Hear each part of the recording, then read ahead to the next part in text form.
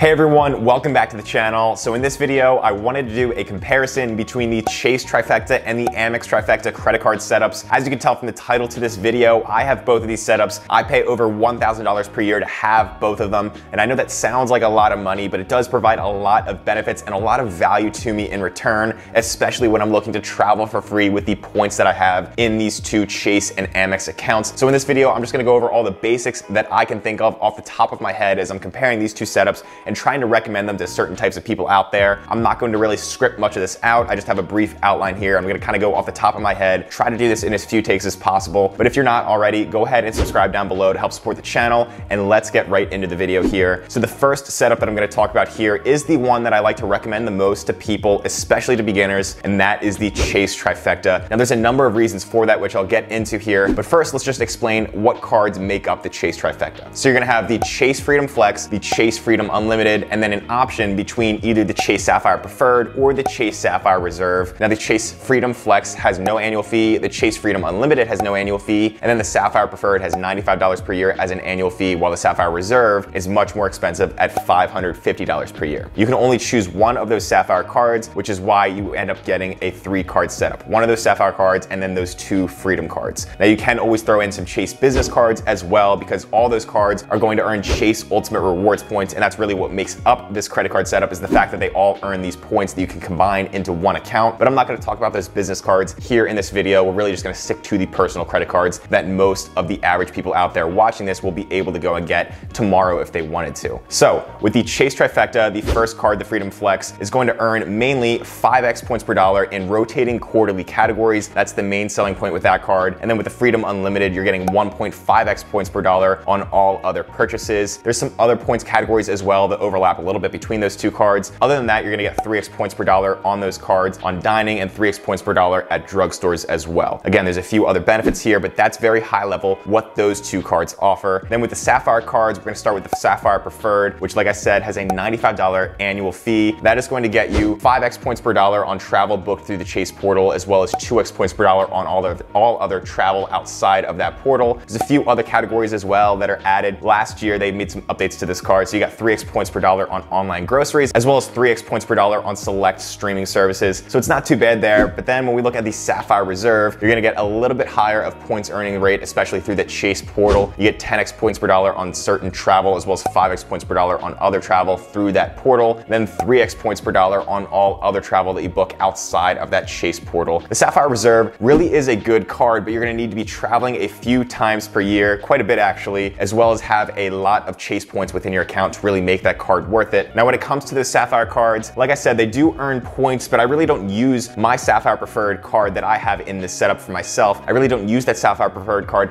that much, and I just made a video about this the other week, why I love the Sapphire Preferred card, but I hardly ever use it. So that card and the Sapphire Reserve are going to really be worth it for redeeming your Chase Ultimate Rewards points that you combine across all those Chase credit cards that earn those Ultimate Rewards points, which we're gonna get into next here. So with the Sapphire Preferred, you're gonna get the ability to cash out those points at 1.25 cents per point for travel through the Chase travel portal, as opposed to that 1 cent per point redemption for cash back, where you simply could cash out your points just for cash deposited into your bank account. Let's explain this a little bit with an example here though. So you get 20,000 Chase Ultimate Rewards points in your account. What could you do with that? You could redeem them for cash back at that 1 cent per point rate, where 20,000 Chase Ultimate Rewards points would then become $200 of cash back at that 1 cent per point rate. Or you could take it on the Sapphire Preferred at 1.25 cents per point, go into the Chase travel portal, and then redeem those same 20,000 points with a $200 cash value for $250 worth of travel, which is where you get that 1.25 cent per point number. With the Sapphire Reserve, you're gonna get a little bit higher of a redemption rate at 1.5 cents per point. So the same 20,000 points in that example would be able to be redeemed through the Chase travel portal for $300 worth of travel, whether that's flights or hotels or anything like that. $300 worth of travel for $200 worth of points, or 20,000 points, 1.5 cents per point at that valuation. So very good value from those two cards right there. But that's not the only thing that you can do to redeem those points, because you can also transfer those points out to one of Chase's many great travel partners at a 1-to-1 ratio. There's several hotel partners and several airline partners that you can look at that I'll put on the screen right now as well. I really like using Hyatt as my hotel transfer partner of choice, because you can get a lot of very good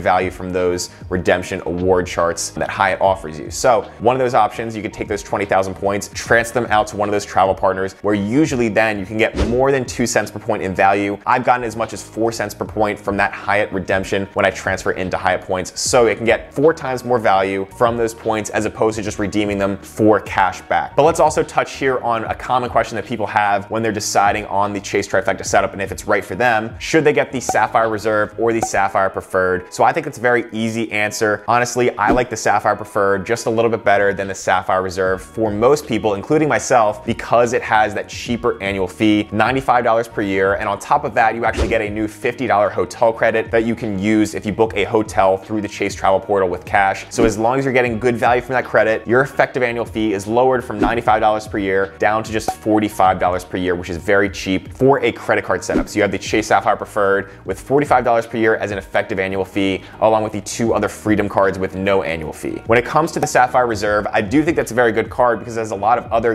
very good benefits, including a $300 travel credit that can be used for many general travel purchases that can lower that effective annual fee from $550 down to $250 per year. So that's not too unreasonable, but I think that it's not worth to pay that higher annual fee unless you really are traveling several times per year and you have a lot of Chase Ultimate Rewards points in your account that you're gonna redeem through that Chase Ultimate Rewards portal at that higher 1.5 cent per point rate, because that's where you're gonna really make up for that lost value from that annual fee there on that card. They both have that 1-to-1 point transfer as exactly the same, so that's why I like using the Sapphire Preferred, because transferring points out to partners is the best way to get the most value from those cards. Now next, let's move over to the Amex Trifecta side of things and away from Chase, because the Amex Trifecta is gonna be very unique in that it costs a lot of money each year to have it, $945 to be exact, between the Amex Platinum, Amex Gold, and Blue Business Plus. So let's go over those cards a little bit more, go over some of the benefits and the points earning categories to compare that to the Chase Trifecta. Now, one thing I do like about the Amex Trifecta is that there's not as many overlapping points categories as there is with the Chase Trifecta. A lot of those cards with Chase, they all had that 3x points on dining and a few other things like that kept it all very similar. But with the Amex Trifecta setup, you get the Amex Platinum card at $695 per year, the Amex Gold card at $250 per year, and then the Amex Blue Business Plus at $0 per year. So combined, that's $945, and this is the typical Amex Trifecta setup. I know some other people like to include some other American Express cards, but I'm strictly talking about ones that only earn membership rewards points,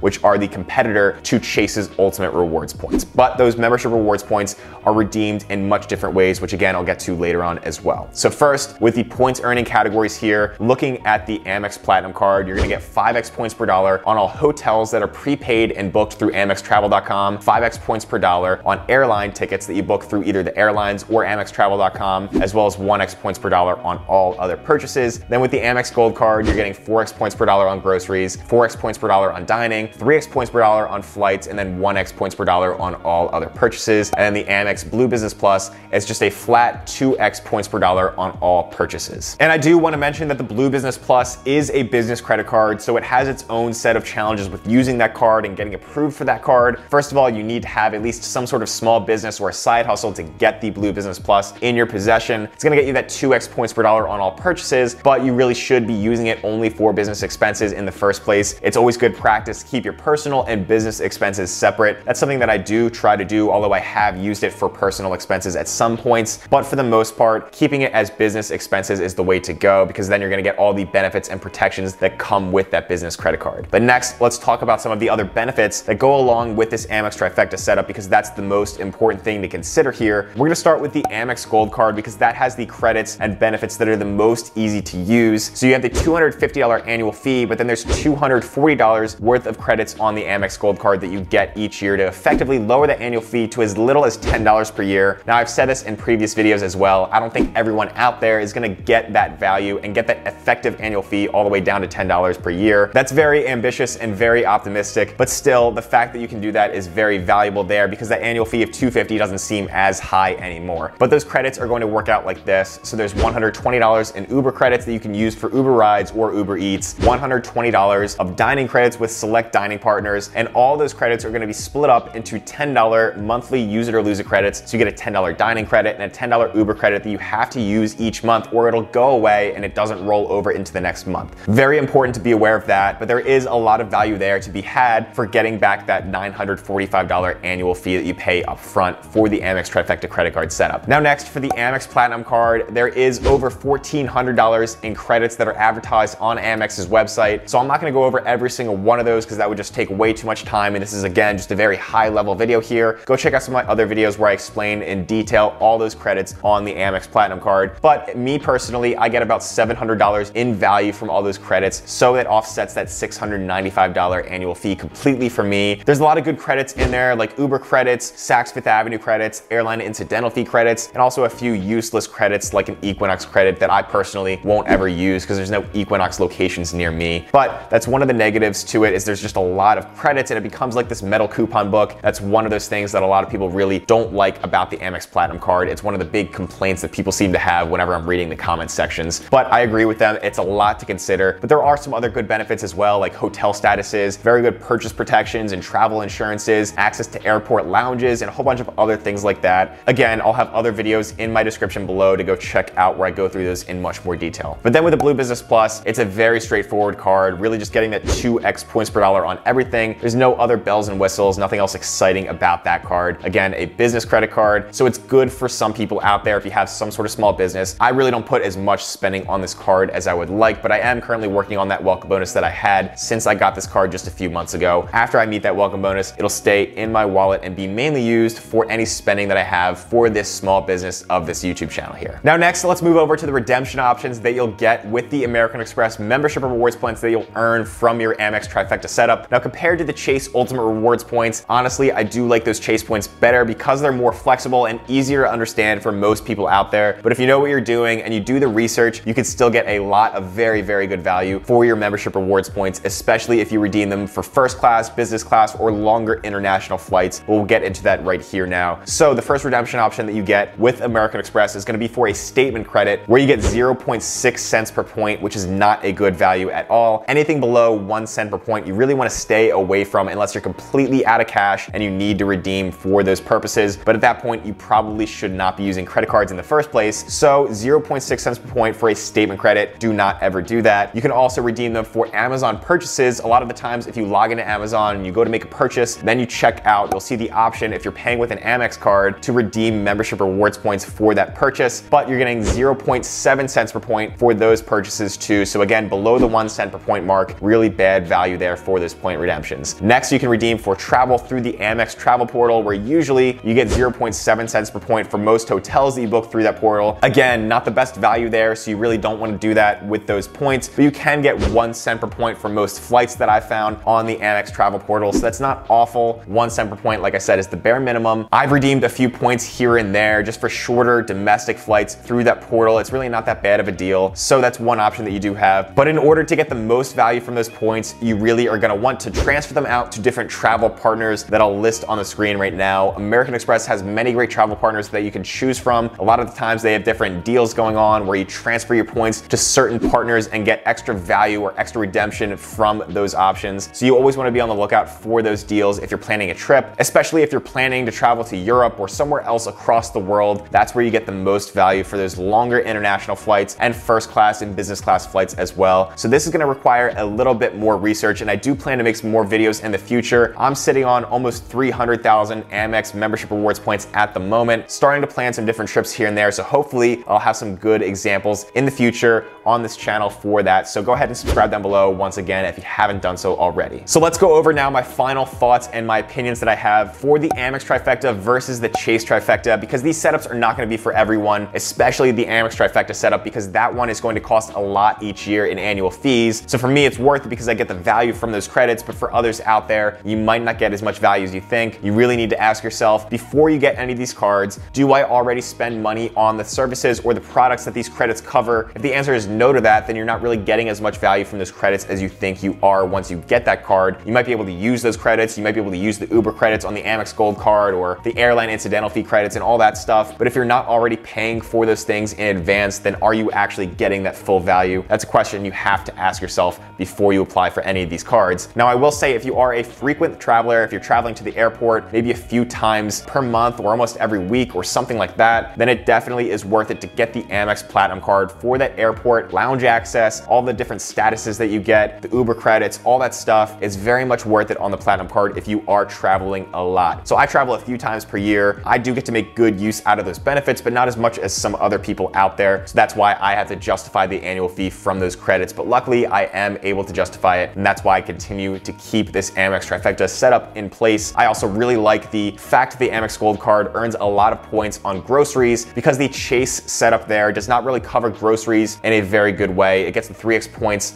on online groceries with the Sapphire Preferred, but that's about it. Sometimes you'll get the 5x points per dollar on the Freedom Flex with groceries as a quarterly category, but other than that, groceries is not covered by Chase that well. So the Amex Gold card is good because groceries or food expenses, that's usually gonna be your third highest category of spending outside of housing and transportation. So I always think it's important to maximize that spending category in your daily life. That's why I like having the Amex Gold card, and it really is the card that I use the most when I'm not working on hitting a minimum spend requirement for any sort of welcome bonus out there. But for the Chase Trifecta, I really do think that this is gonna make the sense for the most amount of people out there if you're looking for a travel credit card setup. It only costs as little as $95 per year, plus there's that $50 hotel credit to lower down that effective annual fee to $45 per year. And at worst case scenario, you could always downgrade that Sapphire Preferred after 1 year of having it to a no annual fee Freedom card or the Freedom Unlimited or Freedom Flex, because that has no annual fee. It allows you to keep the same account open, whereas with American Express, there's no downgrade path for any of those Platinum cards, the Gold card, or even the Green card into a no annual fee card. You're always gonna have that annual fee somehow, some way with those cards unless you close the account completely, which isn't always the worst thing, but I do like the fact that with the Sapphire Preferred, you don't have to worry about that. You can keep that same account open. But really, one of the main reasons why I chose to keep both of these credit card setups here in my wallet is because I value Chase points and American Express points essentially as equal. So I'm just gonna go with whatever credit card is earning me the highest rate in whatever category. So I'll go with groceries, the Amex Gold card, because it gets me 4x points there. I'll even go with dining on the Amex Gold because it gets 4x points there compared to 3x points on any of those Chase cards. And since I value those points equally, I'm just going with the higher option. So I like to have a variety, kind of a diversity across my credit card portfolio, if you can call it that, with Amex and Chase points. I think there's a lot of good redemption options on both sides. So if you're looking for a simple credit card setup that gets you good options for redeeming those points that are very flexible, go with Chase because that's the cheaper option, the easier option, and the more flexible option. But if you're looking for more value, especially for those longer term first class, business class flights, international flights, those types of things for redeeming your points through those travel partners with American Express, then you can go with the Amex Trifecta credit card setup as well. Just make sure that you're getting good value from those credits to help lower that effective annual fee over there because it can get a little bit pricey. If you want to have both like me, because maybe you're a credit card nerd as well, go ahead and do it because it can be worth it, like I said, to get that variety across those different credit card setups. So I hope this video was useful. Like I said, I didn't really have a script prepared or anything else prepared for today, so I was just talking off the top of my head, keeping it very casual and conversational, but let me know if you guys did appreciate this style of video. Maybe I'll do some more things like this in the future as I try new things with this channel in 2022. So let me know down in the comment section below if you liked it, and also let me know which of these two credit card setups you prefer, the Amex Trifecta or the Chase Trifecta. But anyway, thank you guys so much for watching this video all the way until the end. I hope that you have a great day, and I'll see you in the next one.